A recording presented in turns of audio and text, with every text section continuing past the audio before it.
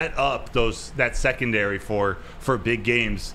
Aaron Glenn's got to find a way to get more pressure on the quarterback. Actually, not just pressure, actually get to the quarterback and make make it difficult for them in the backfield. We've seen Geno and Patrick Mahomes be able to wiggle out and be one of their team's leading rushers. You got something? Did you see the stat? I think you actually put it in there. I don't know if we have that. The Aidan Hutchinson stat. I don't know if you. I put it in there, Jalen. If you can find it, it's the this stat there is we go. Insane.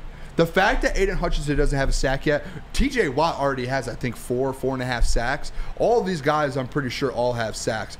Hutch is leading the league in quarterback pressures. By the number. I can't tell what I feel about this. Like it's great that he's leading it, but unfortunately, those 13 pressures haven't made enough of a difference yet. It hasn't made an impact that you would think. I'm interested in. I don't know if it's more so that he doesn't have the guys around him that are kind of giving that, or it's just he's just not finishing off these plays. Yeah, that's something we got to watch a little closer. Yeah.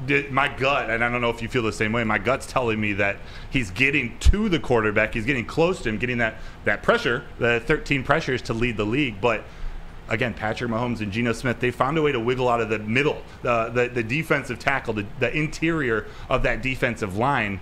I don't know what is happening when it breaks down. It seems like he's just missing. Like, there was the one play where he literally had Geno Smith dead on. All you had to do was finish the play, and Geno just quick sidestep. He barely misses it, and Geno gets the ball off. And there was literally no one around either of them. He just had a free path to him, and he got by beat his guy, and Geno just one little shimmy move. So I think it's just, hey, you're getting to the quarterback. We know how elite Aidan Hutchinson is and how elite he can be. Like I said, I said it on the morning show when I was on the morning show. That's a 15-sack guy. He has that potential, but you have to finish these plays. T.J. Watt, he does it, and you can't make the excuse, oh, this getting double teamed all day. T.J. Watt's getting double teamed. Micah Parsons getting double teamed. All of these guys are getting double teamed around the NFL. Every single high-level pass rusher, edge rusher gets double teamed. Got to find a way to get to the quarterback and finish the play. You do. Have to. You do.